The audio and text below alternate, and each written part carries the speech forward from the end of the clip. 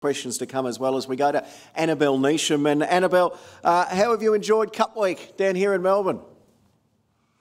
Yeah, it's great. Good to be back, and I wasn't expecting to be able to come. So, yeah, it's been fantastic. Two runners in the Paramount Plus McKinnon Stakes. We get to see Momunga, who ran so gallantly in the Cox Plate, and Zaki, who heartbreakingly needed to scratch on race morning. How is Zaki? Yeah, look, he seems great. We certainly wouldn't have accepted if we weren't happy with him. Obviously, he hasn't had an ideal preparation as he had in Brisbane.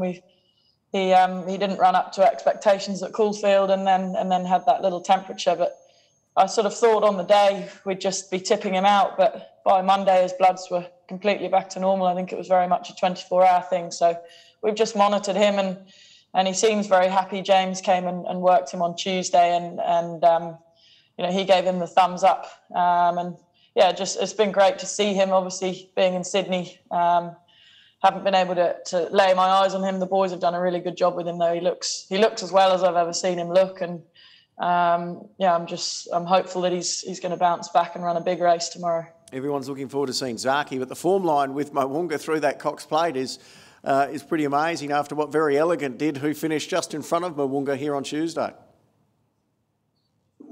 Yeah, exactly. And I think back to Flemington's got to be a big plus for him. He's had two runs there, and both his runs have been excellent. So, I'm confident that he's a good chance as well. It's certainly his work. He doesn't always work like a good horse at home. He sort of saves it for race day, but his work on Tuesday was really good. I've actually been riding him myself the last couple of days, and he's got a real spring in his step. So, I can't wait to get him back to Flemington.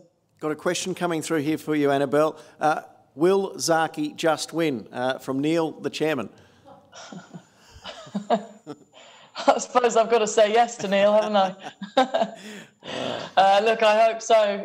There's no certainties in racing, though, and it's a really good field. Obviously, some good horses backing up off nice wins and nice runs. So I think initially people thought the race might fall away, but I think looking at it, there's plenty of depth to it, and yeah, it's going to be a really exciting race.